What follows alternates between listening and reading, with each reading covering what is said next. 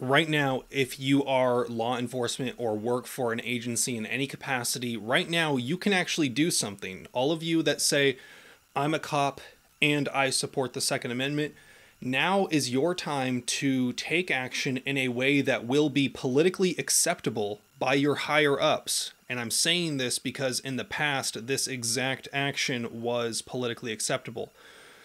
If you are not law enforcement in any capacity, write to your local county sheriffs about this issue that we're going to be talking about today. And if you want to challenge it when this law that would ban concealed carry in the state of California pretty much entirely, and I'll talk more about that in a second, this law that is going to be passing in the state of California, if you want to challenge that after it passes,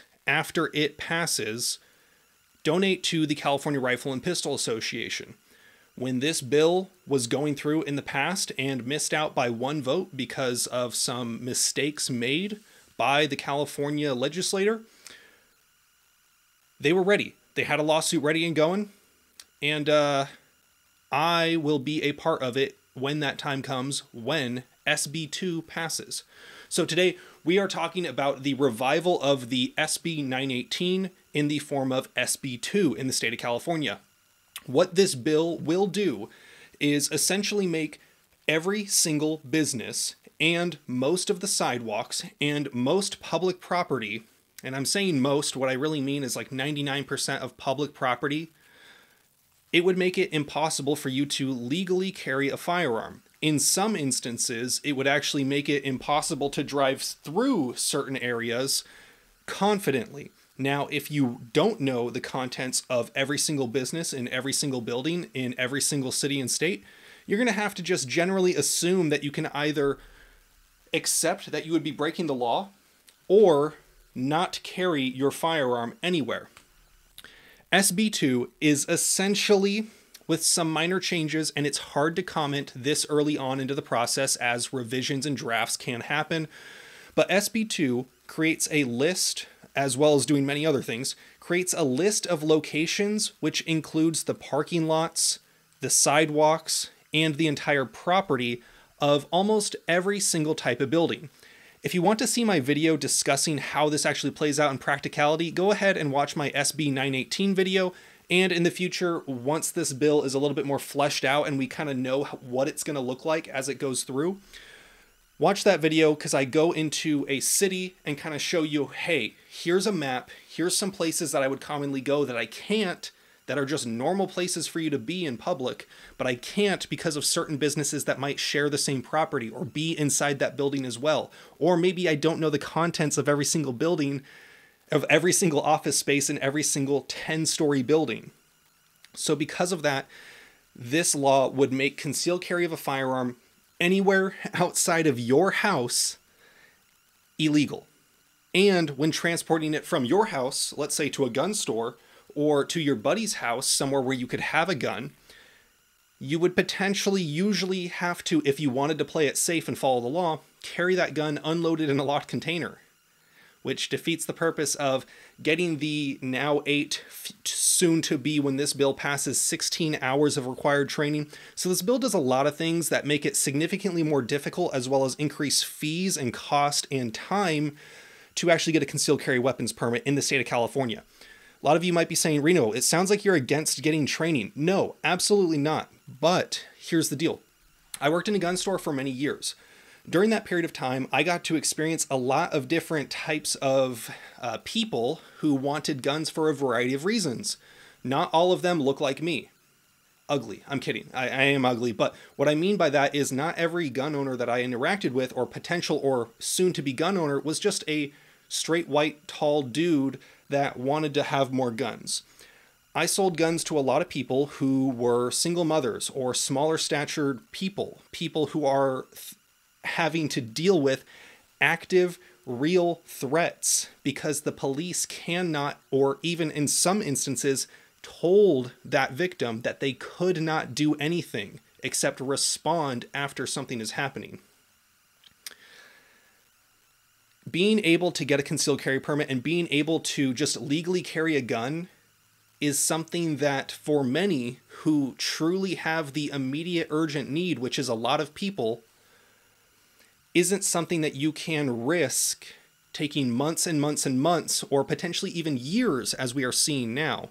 Some counties have yet to issue their first, or just recently issued their first concealed carry weapons permit, like San Francisco just recently made the news for issuing their first permit in over a decade. Now we're closing in on, I think, almost a year since the Bruin decision. Might even be longer than that. I can't even remember specifically, but it's been a long time since Bruin. And since then, some counties are still barely getting around to issuing concealed carry permits. I had to have the uncomfortable conversation with a lot of people who were dealing with active threats that the police said that they could do nothing about, or would do nothing about. I don't want those people to have to experience the hardships that come from not having a firearm when they need it. And that's why I'm against all these requirements that are simply put in place to increase the cost, increase the time, increase the overall burden of having a legal means to protect yourself. I think everybody that does carry a gun, or owns a gun, or has a gun in the home at all should get training. I think everybody that lives in the home with a firearm should understand how to use it, or at the very least, understand how to unload it and handle it safely. I think that kind of training would be cool if there was some sort of incentive or a cheaper way to do so. The way the state is doing this is, if the required training goes from 8 to 16 hours, that's now 1 day now to 2 days. Most ranges that can host a CCW type course usually are so full and backed up that you have to place a request to have the range time. So the instructors have to get that range time in a year in advance, meaning that from today's date, a year out from the time that they would be able to get an additional day, this is going to increase the time that it takes to do it. It's going to increase the cost to pay the instructors, and it's going to increase the time that you potentially have to take out of work in order to get a CCW, a process that in many counties is currently taking over a year. That is a pretty big burden on someone's right to keep and bear arms. Now, if you aren't a cop, donate to the CRPA, because they will be filing a lawsuit. They have one ready to go. They're just going to make some slight changes to the wording when this passes. Now, I keep saying when and not if, and I'm very clear about that, because I watched a press conference today with Gavin Newsom and Rob Bonta, as well as some other gun grabbers, and now I wanted to point out a few key things that he mentioned. In a lot of these talks, you will hear gun grabbers mention that California has lower gun deaths than other states, and they compare it to states like Texas or states that have constitutional carry. And it's great. I'm not saying that less people dying is good, but what they're conflating is suicide numbers to the risk associated with someone legally possessing a firearm in public. Those states with constitutional carry that also happen to have higher gun deaths, it's almost entirely skewed by the amount of people in those states that kill themselves. Suicides are in no way related to legal, lawful, and morally just concealed carry as a private citizen. But they're going to conflate the two anyway.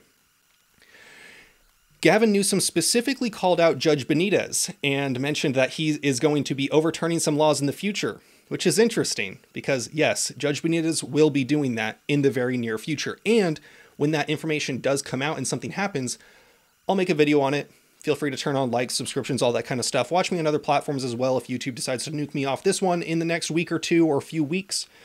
He also claimed that without passing SB2, which would essentially ban concealed carry, that cops would die.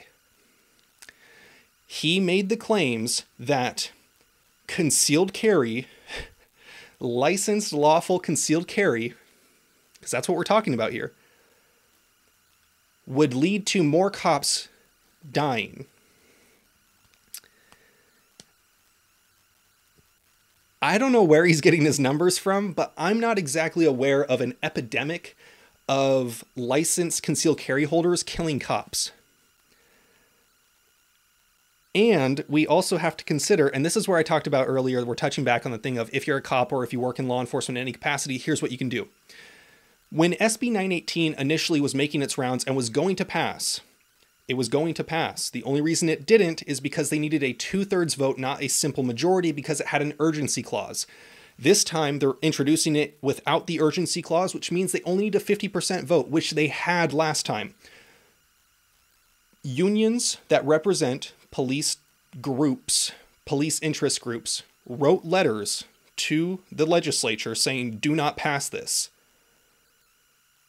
The police unions actually opposed gun control for the first time in my adult life that I'm actually aware of. I'm aware of many law enforcement groups or specific counties in this state that might have said something similar in the past, but as a whole, generally, police unions and groups opposed SB918. We absolutely need them to oppose SB2. If you are a law enforcement officer, if you work for a police department in any capacity, tell your higher-ups about SB2, how it's going to increase the cost and burden of you trying to process these applications, how it's going to increase confusion, and how it's going to lead people to having to choose to illegally carry a firearm if they want to have the means to protect themselves. Now, two scenarios, two near identical scenarios. Let's say person, not me, person, carrying a gun with a concealed carry weapons permit without SB2 being enacted. I'm walking down the street, somewhere that I can legally be. I'm not going into any bars to drink. I'm not going into a post office. I'm not going anywhere else that would be generally currently prohibited. I'm walking down the street. Cop stops me for some reason. Maybe they said, hey, some ugly white dude was walking down the street, looks suspicious. We get to talking. It all goes fine because I'm not breaking any laws. I'm not nervous. Nothing's going on. SB2 passes. Same person. Not me. Again, not me. This person is walking down the street with a license to conceal carry a firearm.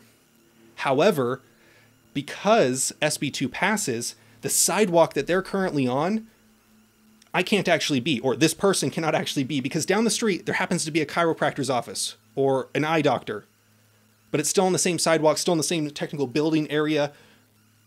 That's considered the property. I am now breaking the law and a police officer wants to interact with me. Which one of those two scenarios do you think leads to a more comfortable and safe interaction with law enforcement?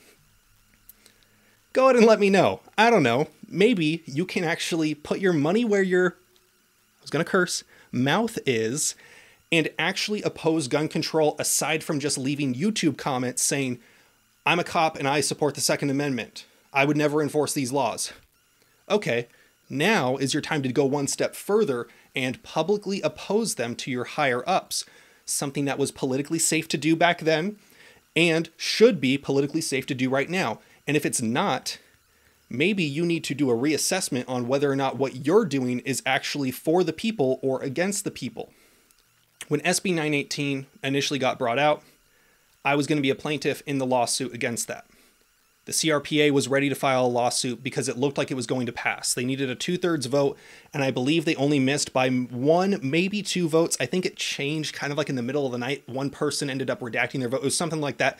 It was looking like it was going to pass, but then one person early on in the night was like, I'm not doing it. They were trying to sway his vote, and then one other person, I think, changed their mind, something like that. But basically, they missed the 2/3 vote by 2 votes. Which is still plenty over the 50% simple majority that they will need this time, assuming they don't add an urgency clause. The most interesting thing about this press conference from the parts that I watched was when Gavin Newsom discussed the rights to conceal carry a firearm, he laughed exactly like I did and used rights in air quotes. I don't know what the part of bearing arms seems to imply that it doesn't cover the carrying of arms as the right. The right of the people to keep and bear arms. Keep, have, okay, have them. Bear, carry. Where is the confusion that it is not a right to him? Let me know what you guys think down below. You guys know the drill. Have fun, be safe, stay dangerous. Peace.